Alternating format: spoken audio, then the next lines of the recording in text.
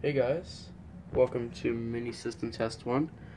Today we have the Fire-Lite Miniscan 112, a Fire-Lite BG10, an Amseco BZ54VL and SL3 strobe, and a BRK 2800, which was new in box. So, this is right next to the other system in my fire alarm demonstration room, I guess you could call it. So we're going to go ahead and test everything on the system today. So let's get started with the pull station.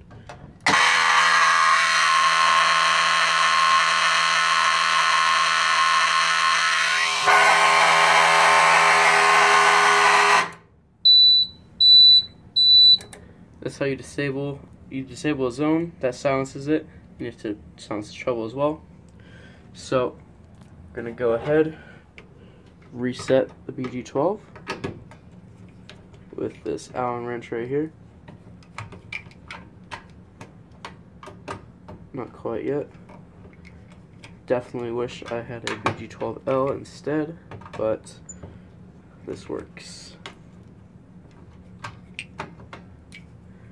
Just a little bit more. Oh, there we go.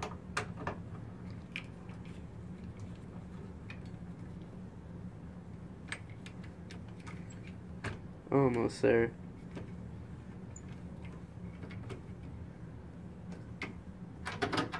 Okay, that should be good. So, go ahead, reset, unsilence the trouble, and let's go ahead, get the smoke saver out, test this 2800.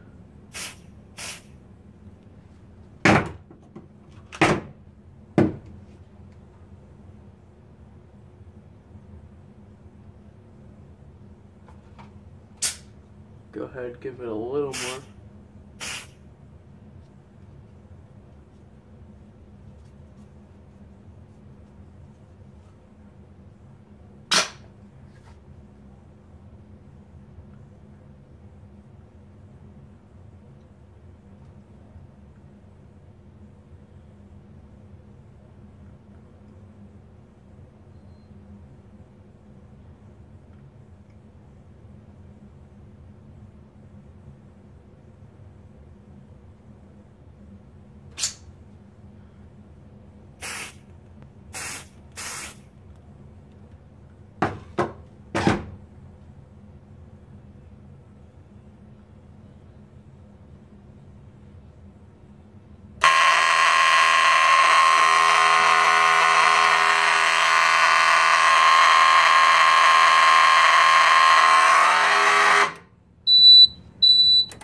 So yeah, definitely older detector, not as sensitive as something like an i3, but I guess it still gets to drop down eventually.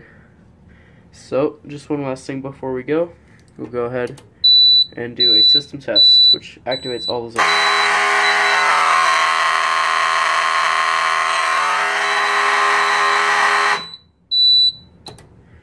Okay, I'm gonna go ahead, do a reset,